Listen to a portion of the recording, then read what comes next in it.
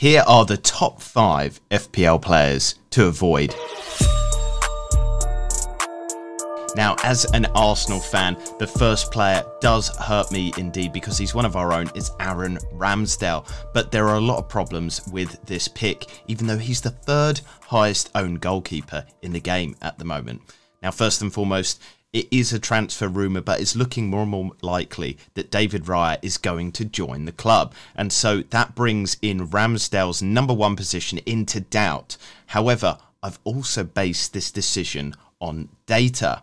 Now, a lot of people cite the so-called collapse of the club due to Saliba being out of the side. But actually, the defensive numbers of the team were falling before then. Looking at the numbers of the team, we kind of split the season into 2 halves. Pre-World Cup, post-World Cup. Pre-World Cup, 0.78 goals per 90 were conceded by Arsenal and 1.33 per 90 after. Now, of course, Saliba wasn't there for a lot of that. So with Saliba in the team, when the restart happened between the restart and the 16th of March, Arsenal started averaging 1.07 goals per 90 conceded.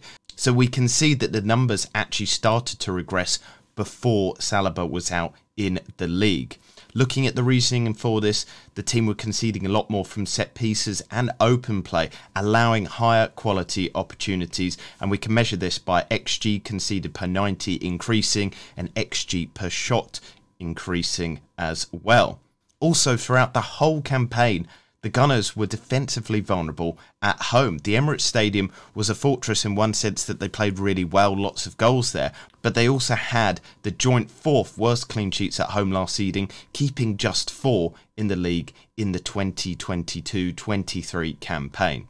Now let's turn it on to Reece James of Chelsea, and it's a sad situation because injuries are the reason why you probably shouldn't be investing in him. He's got so much quality about him. He is so brilliant when he's available, but the question is, when is he available? Over the last 4 seasons in the Premier League, the defender has averaged 19.4 90s per season, an availability rate of about 50%.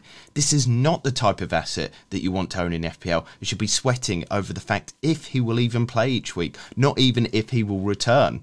Also, there's no certainties that Chelsea will improve this season. The team were incredibly poor in the last campaign, and despite spending over £500 million and another eye-watering amount this summer, we cannot honestly say, hand on heart, whether the team has improved and if the squad is likely to perform. It's all up in the air at the moment. So there are a lot more reliables in his price tag in defence that I would say you could invest in your teams.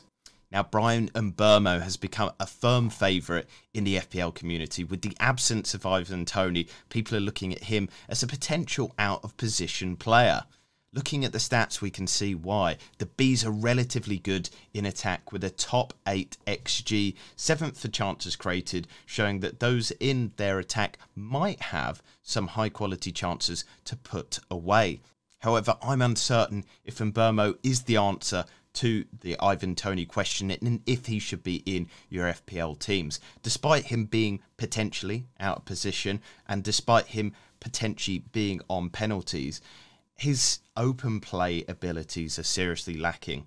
To be blunt, he's a terrible finisher. In the 2021-22 season, Mbeumo was the biggest underperformer on XG with a -5.11 XG underperformance. I believe that maybe some of those 6.5 midfielders that we see around him, the Mitomas, have that higher quality and ability that we have seen throughout the seasons. Plus, there is the massive unknown of how will Brentford play without talisman Ivan Toney. Now, this could be one of those terrible takes that might put me in the stratosphere as Rory Jennings, but I hope that my careful research has put me in a firm position to make this controversial point. I'm not that big of a fan of Bruno Fernandes in FPL. Even though Manchester United had a good streak last season after the World Cup, he was not the main star of the team during then. It was Marcus Rashford. And I believe that Rashford is a great option. He has shown his potential and his ability through those good fixtures, whereas Fernandes was not on fire. You shouldn't be invested in Fernandes instead of Rashford, even though it saves you 0.5. Also, the double up just seems a little bit much because of the quality that we saw of Manchester United through last season. Now, a good run from game week 17 after the mess of the World Cup, I think papered over some of the serious lack of quality in the Manchester United squad. And I don't think that they've done enough this season in terms of transfers to be able to make arguments that they are that much better. Now, some people will point to the fact that Manchester United had a very high XG last season, but also they were one of the biggest underperformers in the league with a -14 XG underperformance. And we've seen Højlund join the club with much acclaim, much excitement, and there is potential there. And he might be able to get the team a bit closer to matching their XG performances, which most elite teams should do. But his goal-scoring performances cannot be compared to the likes of Erling Haaland. And last season in the Serie A, he underperformed XG as well. So maybe his goal-scoring abilities will be good, but not great for Manchester United. And so this is the problem, is Fernandes is creating a lot, but there aren't people getting on to the end of the chances. His 4.77 points per 90 last season means that for the time being, I don't have much interest. And also Manchester United's collapse in their attacking output at the end of last season may be a point of how they will start this season. Often the best measure of teams of how they will start season is indicated by how they finished it. Leicester City is a great case in point. They had a fantastic season when they won the FA Cup, but were abysmal after then. And in the league, the FA Cup performance papered over that situation as well. They played really poorly at the end of that season and continued to get worse and worse. And unfortunately, they were relegated last season. Now, obviously, Manchester United are not on that level, but we have to bear in mind that they scored only 16 goals in their last 10 games last season, which was around the likes of Crystal Palace, Fulham, and West Ham. Not really good company to be keeping in terms of goal scoring.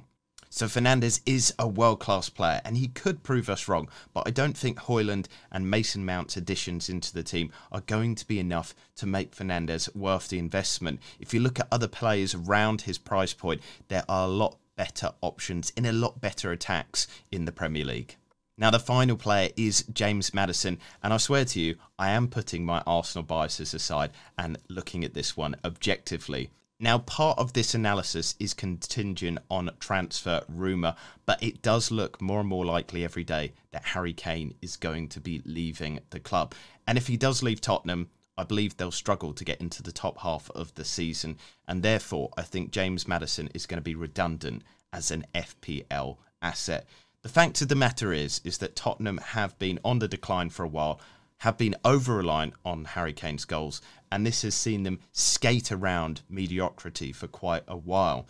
He was involved in over half their goals last season with 39 goal involvements in the Premier League from the team's 70 goals, and he's the main reason for their ability to overperform XG. He's chief architect. He had the most chances created in the team. He has the highest XA in the side, and obviously we know his goal-scoring abilities as well. He's integral to the team, and they'll be much, much, much worse off without him.